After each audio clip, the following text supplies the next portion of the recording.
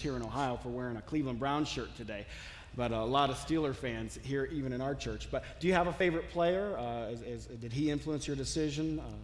I like Peyton Manning a lot. Yeah, okay. Yeah, he's a smart player and everything. He's a good role model. I think he sets a good example for people.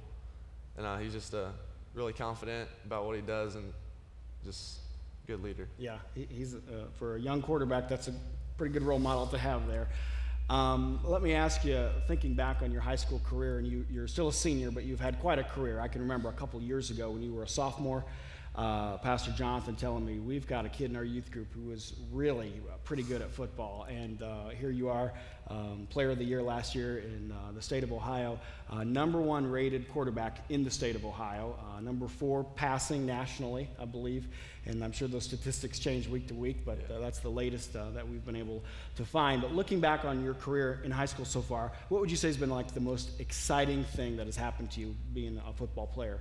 Probably just this summer, being able to go to all the different colleges and universities I got to visit, and just being able to meet all the coaches and everything, like the famous coaches and stuff like that everyone knows, and just being able to visit the stadiums and stuff like that and meet the players. Sure. Who are a couple of the most famous people that you've met? I went down to Florida State. I met Bobby Bowden. Did you? Okay. I went to Notre Dame. I met Charlie Weiss. Yeah, he's having a rough year. A little bit. Okay, well, what would you say, and we may have already alluded to it in light of what happened this weekend. We've had this interview scheduled for a while, so didn't know Zac was going to get injured Friday night. But what's been the most challenging thing that you have faced as a high school football player? Probably the decision of where I was going to go to school. Yeah.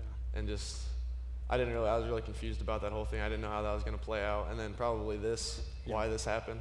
Right. But happened for a reason, so. Sure, okay. Hopefully it turns out to be a good reason. Right, and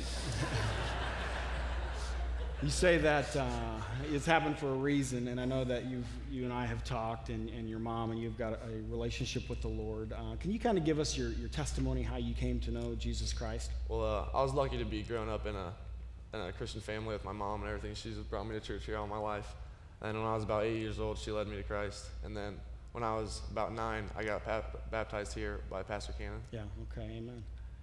All right, and so that was when you were 8 years old, and you're how old now? 17. 17 years old. So for about 9 years, you've had a relationship with Christ and everything that goes with that, and we're going to talk about that in just a few minutes. But with that relationship with God that you have, and then being somewhat of a local celebrity, I think it's fair to say, and the quarterback at your high school and everything that goes with that, how has your walk with God, your faith, how have you been able to use that in your position that you have at this young age? I think it's just taught me to rely on Him, and because if I didn't have Him, I wouldn't be in the position I am today, and I wouldn't be able to do anything that I am today. And with football, I mean, it's not really me doing all that stuff. I just pray before every game that He'll give me the strength and the guidance to go out there and play to the best of my ability and everything like that, and play for Him. Amen. Okay. Well, Zac, I appreciate you coming up here and letting us talk to you and get to know you better. Most people here that attend here faithfully know you, but you're kind of a quiet guy, so this was a big step of faith for you, but I appreciate you coming up here. And I'm going to ask Pastor Jonathan. I know you have a great relationship with him, and he has just been a huge supporter of you. If he would come, and we just kind of want to have a word of prayer, and Jonathan's going to lead us in prayer and pray for you, pray for your injury, but most importantly, just pray for your future and the doors that God is going to open for you going to Miami, and who knows what else down the road. I'm sure if things worked out, you'd love to be in the NFL and have all of the opportunities that come with that. And so we want to pray for you. We want to pray that God is with you, that He protects you, and that you're able to use this platform to be a witness for Him. So let's go to the Lord together in prayer, and then we'll be done. All right, thanks.